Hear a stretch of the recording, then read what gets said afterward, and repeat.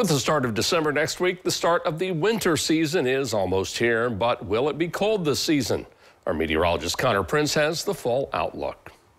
We are nearing the end of the fall season in west central Ohio, and that means winter is upon us. According to NOAA's updated winter outlook issued on November 16th, there is a 40 to 50% chance of above normal temperatures with a 33 to 50% chance of below normal precipitation for west central Ohio. To explain the science behind this forecast, I talked with Lonnie Fisher, meteorologist at the National Weather Service in northern Indiana, about the atmospheric and environmental contributors. We are in a El Nino.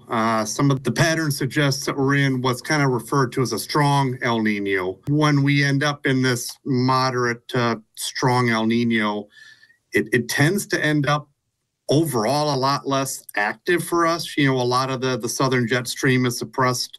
Well to the south kind of keeps a lot of the moisture trapped down there. And so therefore we trend drier, and a lot of times the polar air kind of stays trapped up in the north. A big question everyone asks is how much snow can we expect? But that question cannot be answered this far in advance as too many variables are in play. There's so many variables that tend to play in on exactly, how much snow we can get. Meteorologists, obviously, we've noticed, we see it all the time, that just a slight deviation in a track from the slightest thing can completely upend a forecast. Despite an ongoing El Nino, there are many other factors such as the Arctic Oscillation teleconnection pattern and other blocking patterns that could throw forecast wildcards. The teleconnections, they're much more variable. There's more factors that are involved that they can switch more dramatically, and they're very hard to predict. Regardless of winter's outcome, make sure you are winter weather ready. Reporting in Lima, meteorologist Connor Prince, your news now.